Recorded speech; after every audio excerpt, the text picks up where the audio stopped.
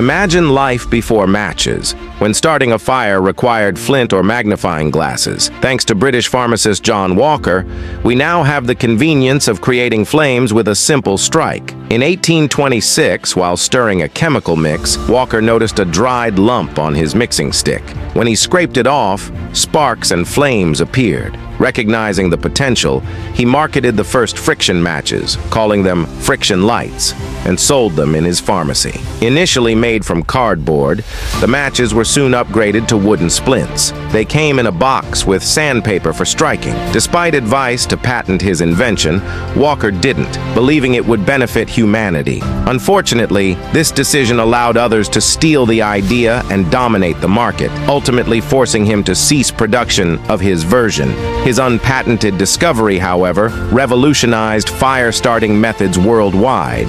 Before antibiotics, infections were often fatal, and there were few ways to fight them. The first antibiotic, penicillin, was discovered in 1929 by Sir Alexander Fleming, a bacteriologist who made the breakthrough while tidying his lab. Upon returning from vacation, he noticed a petri dish of Staphylococcus bacteria had been left uncovered, and mold growing on it had killed many of the bacteria. Fleming identified the mold as Penicillium notatum and found it could eliminate various bacteria without harming small animals. In the 1930s, Howard Florey and Ernst Chain built upon Fleming's work, isolating penicillin, a substance that could revolutionize medicine. In 1945, they shared the Nobel Prize with Fleming for their discovery and its impact on curing infectious diseases. The penicillin production process involved freeze-drying, where the substance was vacuum evaporated to leave behind the powder. This discovery forever changed the treatment of bacterial infections.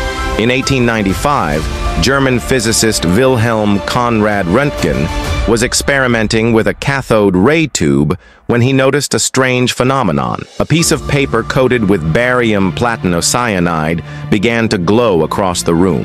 He realized that the glow wasn't caused by the cathode rays, which couldn't travel that far. Uncertain about the nature of the rays, he called them X-rays, with X symbolizing the unknown. Further research revealed that X-rays could pass through various materials and affect photographic plates. Röntgen famously took an X-ray of his wife's hand, revealing her bones and a ring, which sparked widespread fascination and secured his place in science and medicine. In 1901, he was awarded the Nobel Prize in Physics for his groundbreaking discovery, forever changing the field of medical imaging.